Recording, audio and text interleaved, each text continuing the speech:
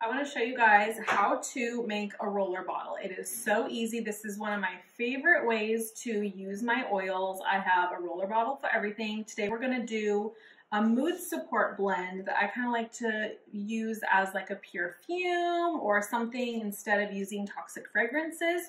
So what you would typically do is maybe you're making it for an ailment or maybe for sleep or in this case mood support, but if you want to reference any of your favorite books to get a nice recipe, so you would first pick out your recipe.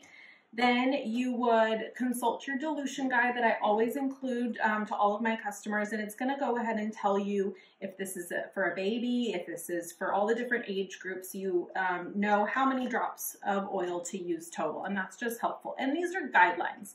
I kind of like to use my rollers a little bit on the stronger side.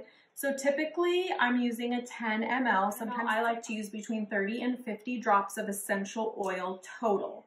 So I'm using 4 oils today. So to make it easy, I'm just going to do 10 drops of each. That's going to be 40 drops total, and I think that that's a good amount for me. So we're going to show you how easy it is. So I'm going to go ahead.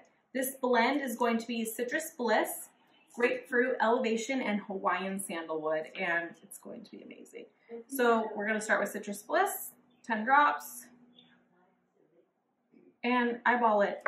One extra one or one less one, and no big deal. If one of the oils is your favorite, throw in a couple extra. If one is not your favorite, delete it all together, substitute it, do less. No rules, just how I like my life.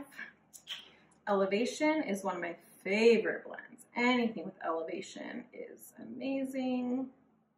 Might even do 12 drops here. Kind of lost count. And then next we have Hawaiian Sandalwood. Now Hawaiian Sandalwood is a little bit of a thicker oil, so some of the oils do drop out a little bit faster, so you just got to be kind of mindful. And again, if it comes out too fast and you get an extra drop, no big deal. Ooh, this is going to be good. This is pretty strong. It's a thick oil, like I said, so I went ahead and did 8 drops, and I think it's going to be just perfect. So there's my 40 drops total. It's about 25% is kind of a guideline.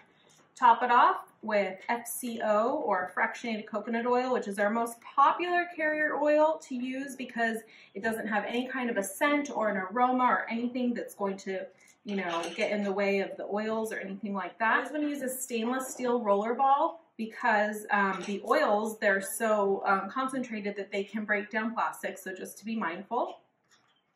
And there you go. And then you can also use little labels to label it so you don't forget, or if you have any kind of a cute little sticker you want to put on it so that you remember what it's for, and voila. Anytime, pop it in your purse, keep it by your bed, your office. There you go.